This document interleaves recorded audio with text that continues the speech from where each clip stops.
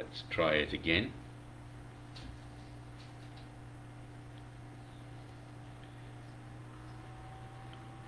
So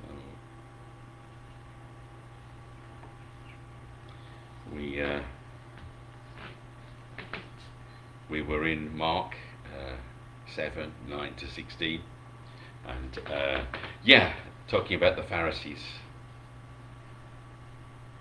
Jesus had an answer for the Pharisees. They were picking him up about the hand washing issue, but Jesus said, well, actually, you know what? There are many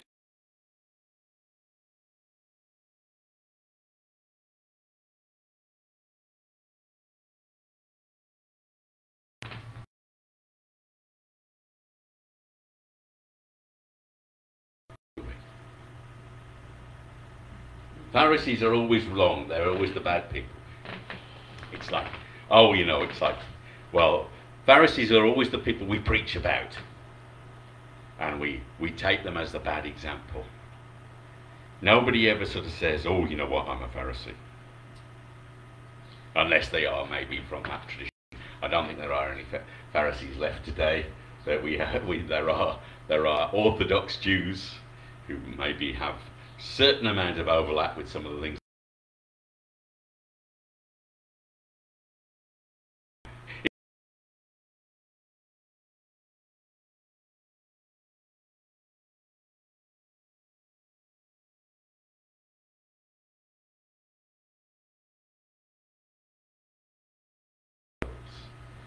As a believer, is could I actually be a Pharisee without realizing it? Because the Pharisees, they didn't realize they were wrong. They needed the Lord Jesus Christ to tell them they were wrong. And actually everyone else thought they were right. And actually they were surrounded with other people who told them they were right. And there was no question in their mind that they were right or wrong.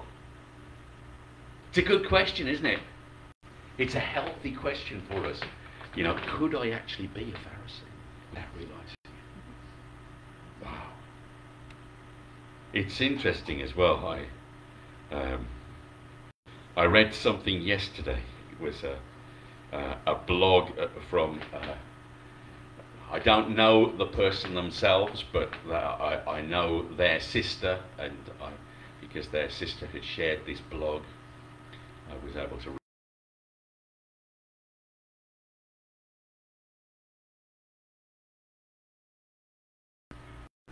But it was interesting reading it because they are very politically correct, they're very woke. And you could see that the whole tone of this was they were falling over themselves not to appear as a Pharisee. Oh, you know, I'm not going to be one of these judgmental things. But then, to the degree that they actually were saying, well, these are things I will never say to people. But some of them were scripture. In other words, it got to the degree that actually scripture had become a bad thing. To tell somebody that they were a sinner. I would never be that judgmental. Oh, that's what the Pharisees do. Wow, you know, it's a sad state of affairs that actually, oh, you know, it's like, I would never say those things to me. These are the things that have wounded me. People said to me in the church and they wounded me. These are things that people said to me and I didn't want to go back to that church again. But you know what? If it's the Word of God, praise God. If the Word of God offends us, maybe it's accomplishing something. Now we can stand and we can shake our fist at God and say how terrible it is. And all these traditional Christians, all churches have done some terrible things to me. And you think, yeah, and you know, people do. There are people who do say terrible things in churches because they're sinners. And you know what? We all have to guard our heart whether we could become a Pharisee. But the thing that I really picked up on from reading this passage was that making the word of God of none effect through your traditions. Wow. We have to be very careful that we don't make the word of God of none effect by our tradition.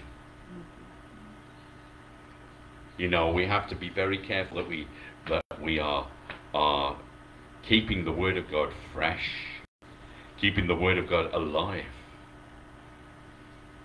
not making the word of God of none effect. You know, we love the grace of God. We preach the grace of God. We promote the grace of God. God is gracious, and he accepts everyone. But the point is that actually he doesn't accept everyone to the degree that actually sin does not matter anymore, and sin is not dealt with anymore. But he welcomes everyone to the place of healing. We were talking, actually, funnily enough, just before we started to this morning. Nigel had a question.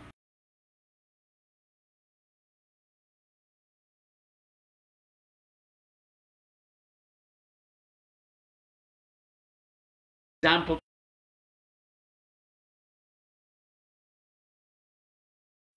And we're thinking about how Jesus actually healing people. He healed the multitudes, thousands of them. Time and time again, people came to him for healing. He didn't turn any one of them away. But he didn't leave any one of them as they were. Wow. That's a good point, actually. I hadn't planned to mention that, but it sort of came up this morning. But yeah, it's like, wow. God doesn't leave people as they are.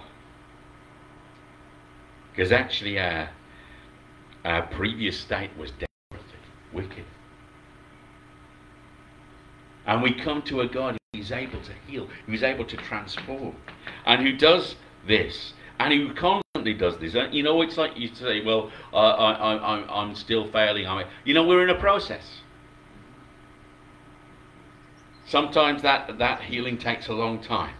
Sometimes God does a long-term work in progress. In fact, he always does. We're always being renewed. We're always being encouraged. We're always being taken further by the grace of God. But there's a danger.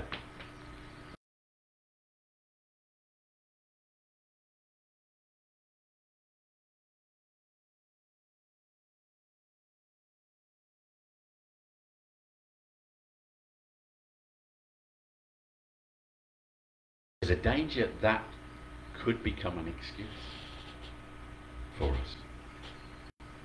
I know that there's times in my own life when I've done that. People just have to give me grace in this. Have we ever thought that? Have we ever said that? Oh God, you know, people will just have to understand and give me grace in this. And you're thinking, gee, you know what? No, we've been given grace by God. We've been given the grace of God that is completely sufficient for our situation. Yeah. I don't have grace for that situation today. I don't have the capacity for that situation today. You know, we have to be careful with it. It can become our tradition. Oh, I got used to saying this. I got used to saying, you know what? I'm a sinner. I'm a sinner saved by grace.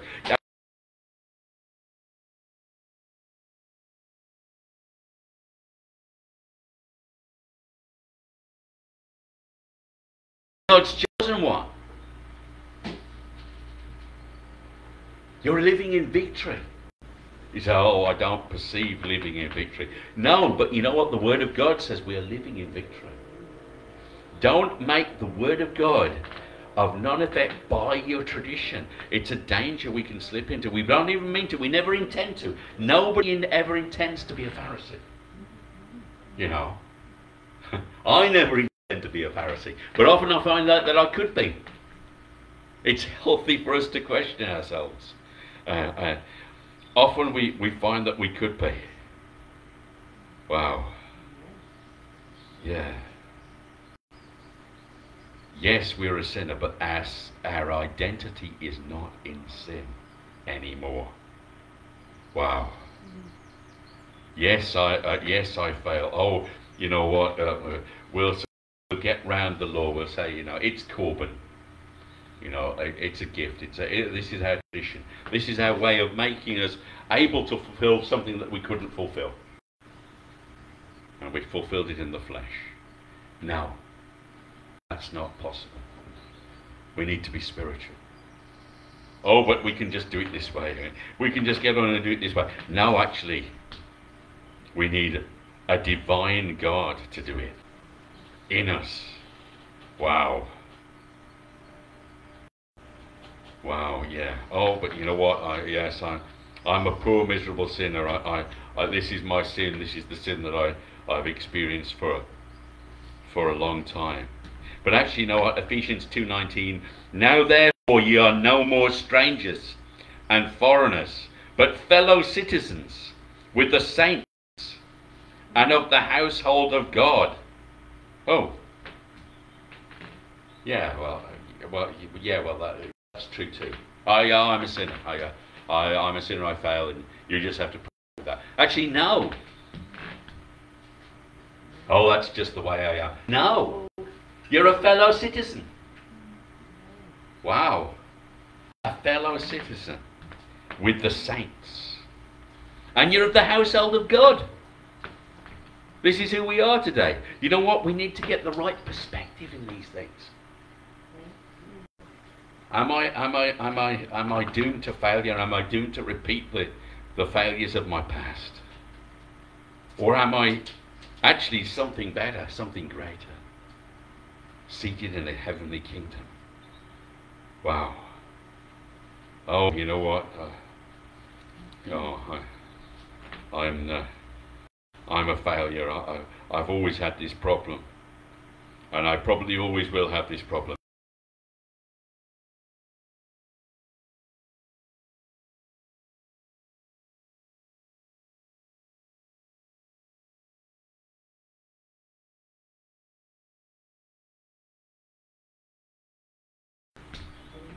That's it. I mean, maybe we know this scripture. Maybe we can quote it.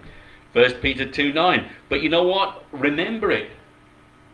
Encourage yourself in it. When you're struggling, when it's difficult, when the temptation comes, or when the everyday mundanity is dragging us down. I can't do with this again. Oh, no, actually. Remember that. A chosen generation. Out of all the generations, God chose you. A royal priesthood. Wow. A holy nation. A peculiar people. You're set apart. You're distinct from the world. Your identity is not in the world anymore. Your identity is not in your past, or in your habits, or in your failings, or in your, this is my personality trait. No, it doesn't have to be. We have a new beginning. We have a new identity. Oh, I don't have strength for this today. You do. I don't have the grace for this. You do. Yes, grace is always sufficient. And it's like, well, we have a choice.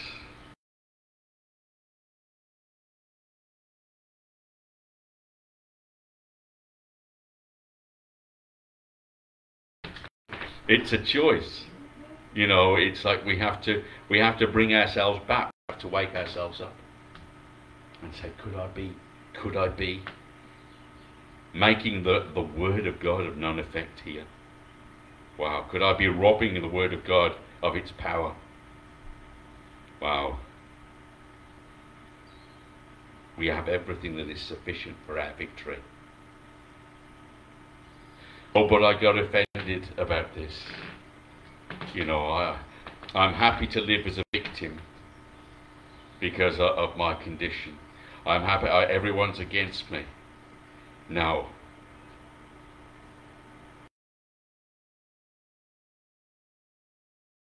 happy to say these things. Nobody would ever dream of saying,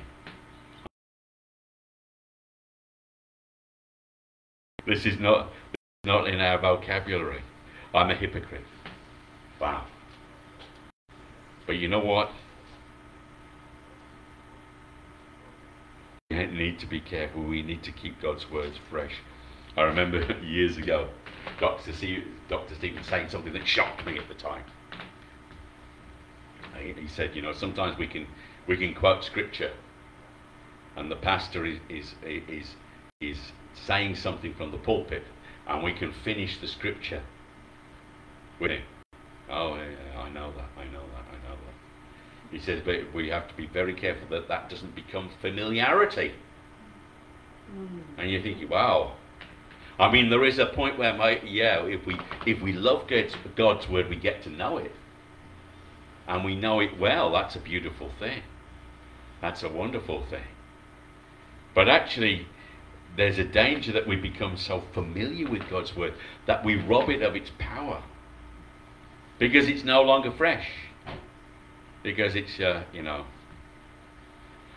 God so loved the world that it's like, oh, yeah, I know this scripture, it's like, I know how it ends.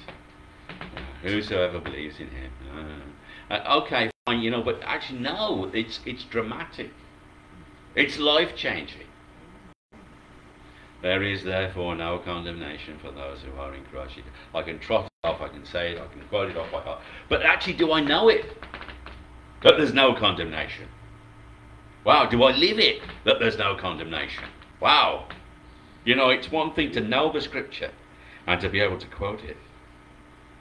But it's like, wow. The Pharisees, they knew the scripture.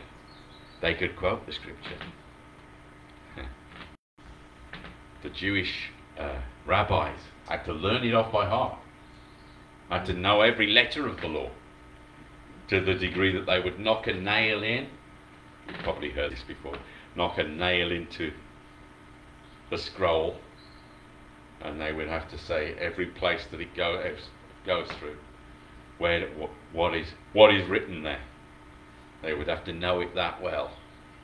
Like that, I can tell you what this is, and where it would be, where it would be the next. And it's like, yeah, that's fine to know it, but they miss something.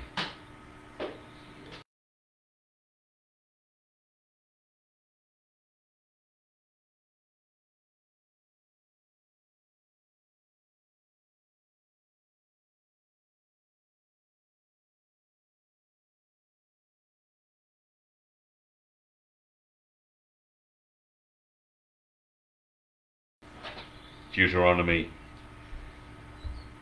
6:4. Hear, O Israel, the Lord our God is one Lord, and thou shalt love the Lord thy God with all thine heart, and with all thine soul, and with all thy might. And these words which I commanded thee this day shall be in thine heart. Wow. It's interesting. Yes, they had the knowledge. The Pharisees, they had the knowledge. They memorized the scripture. They knew it off by heart. They could quote it. They had it tied to the doorpost. They had it tied to their forehead. But God said, now love it. Love it with all your heart, with all your strength, with all your soul, with all your emotions. With every part of yourself, with every part of your inner being. Love God's word. Because if you love God's word, it makes a difference. If it's a love relationship, not just a duty relationship. If it's a love relationship, not just a traditional relationship. And when I say a traditional relationship, we can get into a traditional relationship if we're not careful. Oh, this is what I do. I'm a Christian. I know this. I know this is how I live my life. It's like, no. It needs to be love. It needs to be fresh all the time.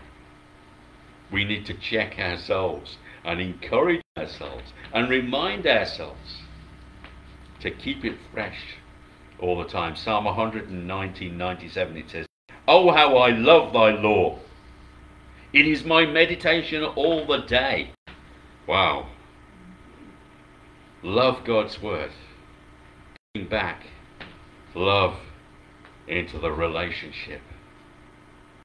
It shall be a health to thy navel and marrow to thy bones in Proverbs 2:8.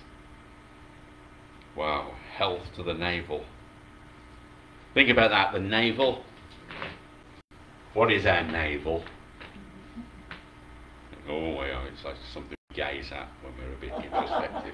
No, that's not what it means here. It's the connection to our parent, isn't it? Originally. It's the original way that a baby is connected to the parent, to the mother.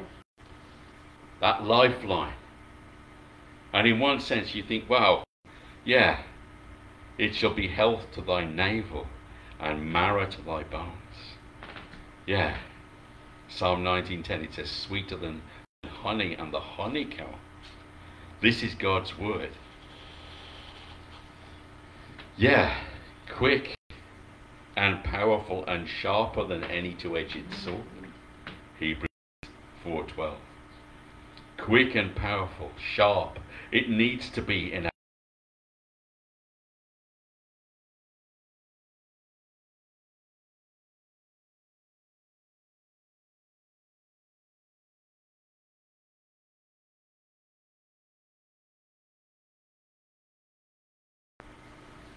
get back and see what it means. See what it's accomplished in my life.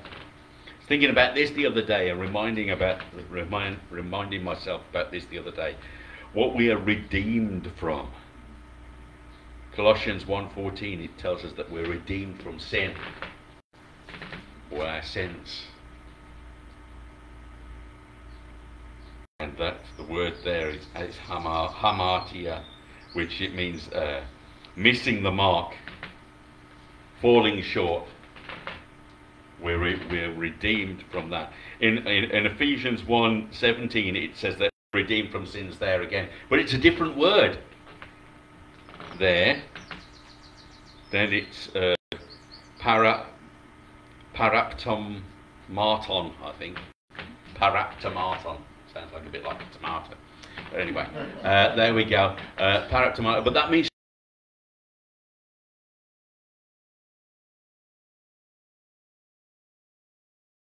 how did I do that? Why did I do that? Why did I do that? But we're redeemed from transgressions. Now, transgression, even in the English, has that idea of crossing, doesn't it? Trans, to cross over. It's like transgression means crossing a line, and it's like there's a line there, and we've overstepped the mark. It's funny, isn't it? You've got the sins that is like falling short of the mark, and transgressions, which is overstepping the mark in the other direction, deliberately going the wrong way. Oh, I've gone too far there. Yeah. And in Titus 2:14, it says that we're redeemed from our iniquities. Now, iniquity is like twisting God. It's exactly what the Pharisees used to do here, and it's exactly what they were doing. This law of Corban, the gift. Oh, you know what? You don't have to look after your mother and father anymore. If you give this donation to the temple, that absolves you of it. And it was a way of twisting and manipulating God's law so that you could get round it. And that's the sense the word iniquity has in the Bible. But we're redeemed from that. We're redeemed from that. We're redeemed from our own vanities. 1 Peter 1:18 as well. We're redeemed from our own bodies. Wow, do we need to be redeemed from our own flesh? Yes, we do. That's in Romans 8:23. And in Galatians 3:13, we're redeemed from the curse of the law. Wow. It's good to know these things. It's good to remind ourselves of these things. Keep it fresh. Go over these things. Remind ourselves again. We're redeemed. We're bought back. We're taken out of these things. We're not the same people anymore. Oh, but it's me. It's me and my old ways. This is and I get offended if somebody challenges me. And I get offended if somebody says, and I get offended if somebody doesn't give me grace. No, you're redeemed from it all. From sins, trespasses, transgressions, iniquities, vanity, your own body, and the curse of the law. Redeemed from everything. Bought back, bought with a price. The Lord Jesus.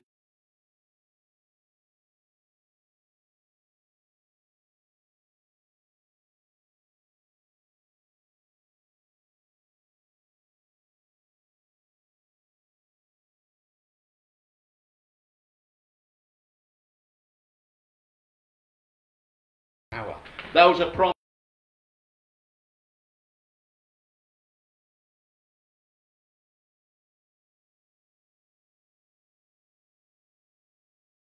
That's what it means. Redemption. I'm under new ownership. The company I worked for a few years back was taken over, and it was interesting for me because it meant I had a new boss.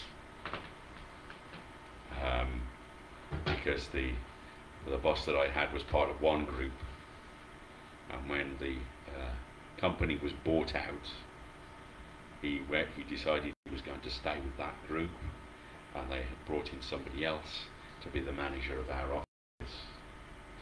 But in one sense, you think, well, what's that got to do with anything? Well, it's a very good illustration, isn't it, of redemption. The company was bought by another group, another company.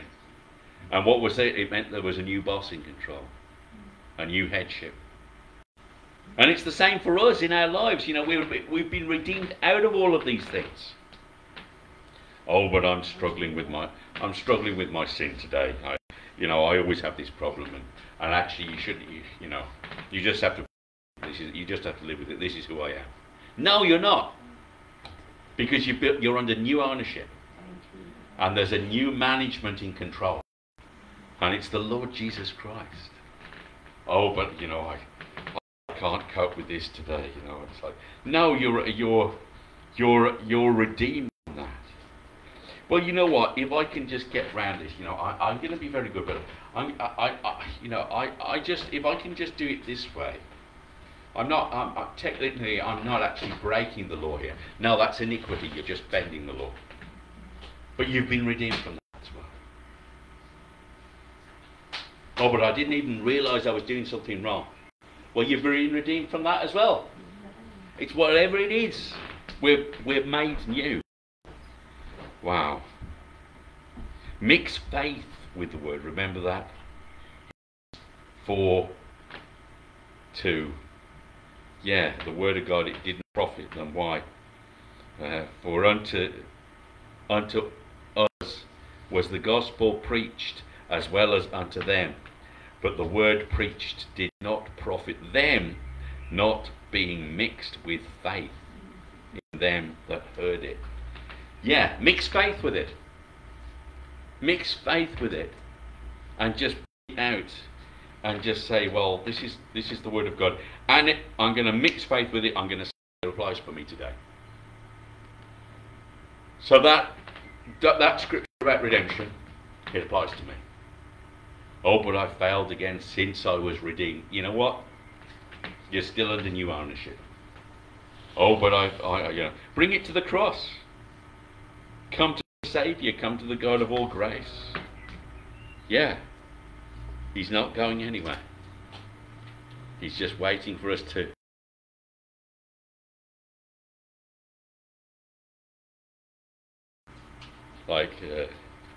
I saw something the other day that it doesn't matter how far away we've strayed from God, coming back only one step. And it's true. It's like we go, we wander away, we get distracted, we allow other things to become more important. But it's like, no, there's that instant connection. Why? Because we've been bought with a price. And God desires for us to come back. And it's that love connection. We love the Word of God. It's not a burden to us. It's not, oh, it's rules and regulations like the Pharisees said. No, it's something that we were told to love, and that they were told to love. That it would be a love relationship. Not just one of duty. Not just one of works. Not just one that other people put guilt onto us. But actually a reality of, this is who I am now. Whatever goes before, whatever the devil tells me, whatever my own conscience tells me, whatever the voices whispering tell me, God tells me, this is who I am now. And I'm redeemed. I'm a new person. I'm a new creature. Old things have passed away. All things are made new.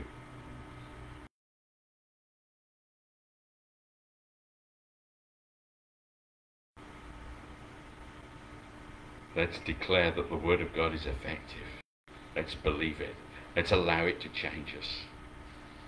Let's agree with what God says about us.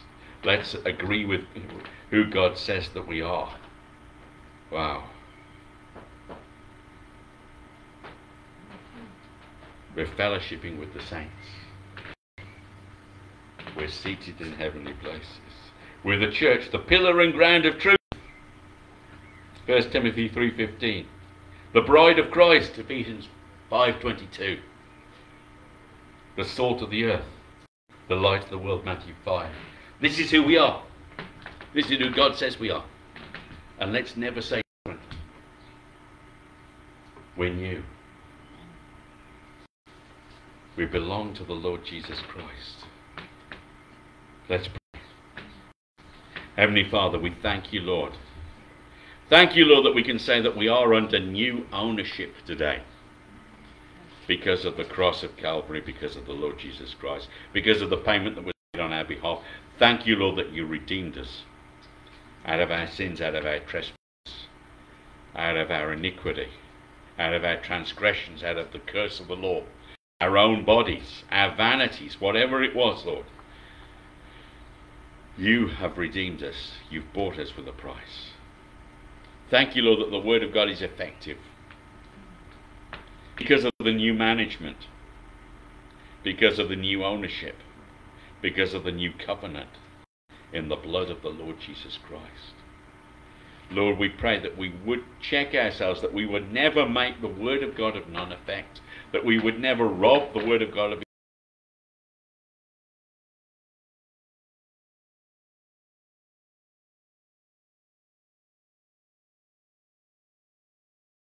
you paid the price for our sin, that you bought us, that we became your possession, we became your children, we became one with you, Lord, and you put your Spirit in us. Lord, we love you, we thank you. Thank you, Lord, that it's a love relationship. Thank you, Lord, that it's not one of works, of duty, of law. It's a love relationship based on your grace. By us mixing faith with the word that we receive, saying this word has power to transform me. This word is who is going to define who I am. And this word means I don't live in my old nature anymore. Thank you, Lord. We worship you. We thank you. We praise you, Lord. And Lord, we ask if there's anybody out there watching, anybody at all who has never experienced what we're talking about today.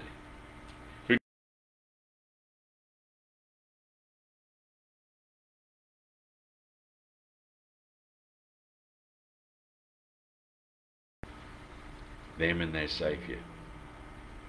Lord, we pray that this will be the time when they say, Lord, I know you love me, and I know that there is a barrier in me that kept us apart. My sins, my iniquities, my failings, my transgressions.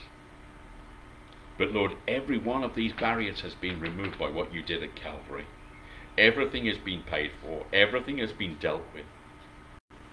And I am able to trust you and accept you as Saviour. And I invite you in.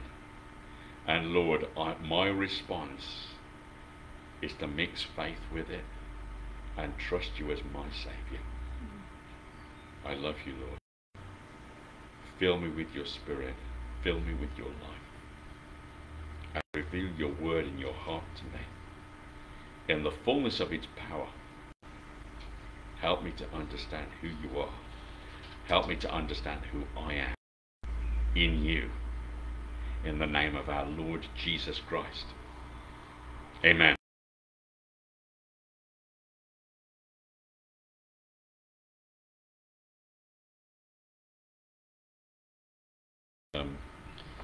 Feel free to join with us again.